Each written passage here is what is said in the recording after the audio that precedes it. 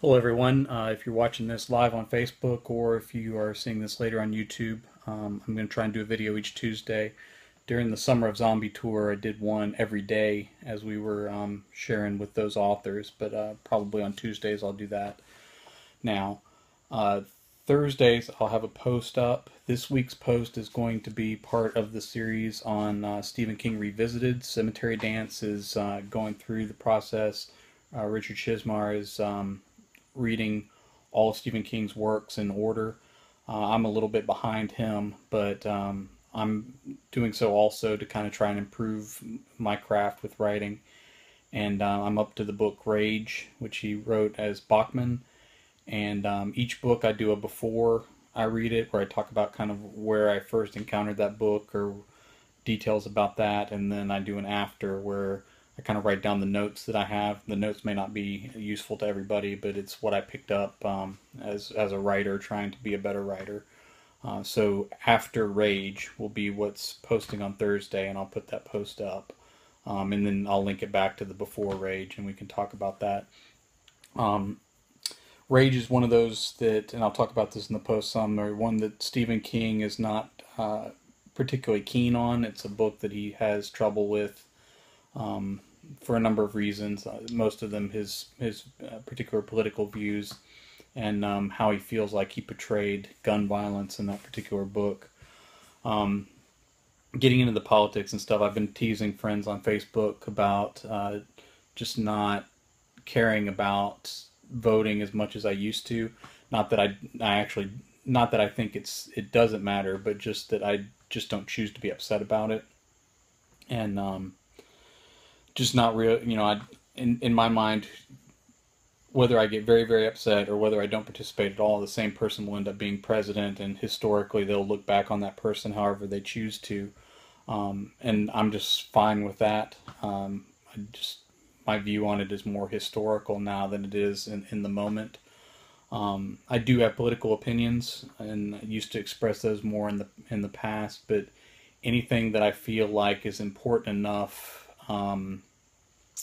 for me to say something about, I'm going to say it in fiction. That's just the way I tend to do those things now. And even then, I'm not necessarily going to preach a viewpoint, and I might actually write the story from the opposing viewpoint. So it's going to be more of an exploration than it is, a treatise of what I might think.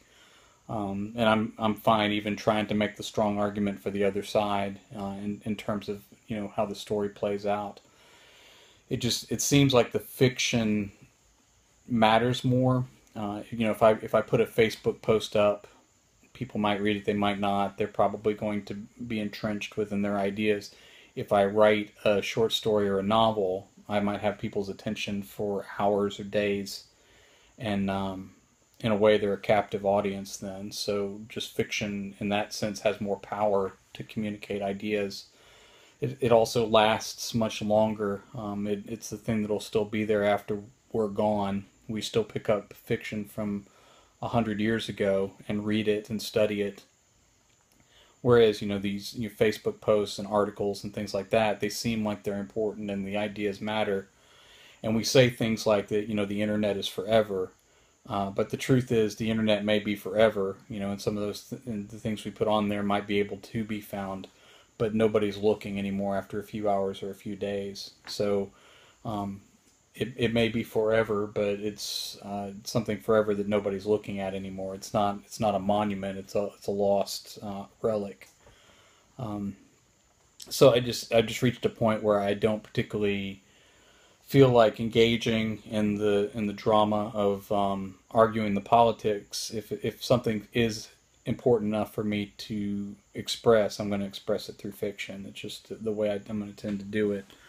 Um, I'm in the middle of a novel that's kind of given me some trouble. I'm still going to complete it, but it's called My Racist Summer, and it's about a progressive college student, journalism student that accidentally gets placed as an intern at a white supremacist newspaper, and they're covering the election of 2016 through the summer of 2016.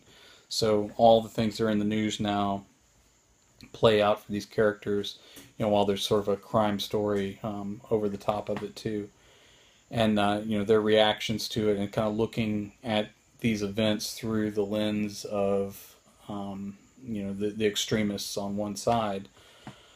Interestingly, a lot of the dialogue that I'm pulling is just straight from social media. Like, I'll just grab up details from a meme or comments from a post or something like that, and just use those almost directly into the mouths of the racists in the story, and that vitriol just kind of flows naturally through those characters, and just seems to fit right in when it's the stuff that we're absorbing from social media all the time. I'm not sure how that story's going to turn out. I feel like I got decent characters, and I feel like the story's shaping up.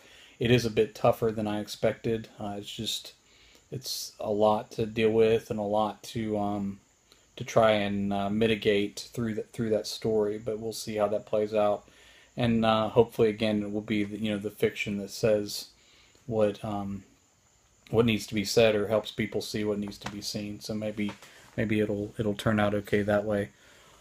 Thank you for listening in. I'll be posting my blog post on Thursday, and you guys can see what I learned from the story Rage. Thank you very much.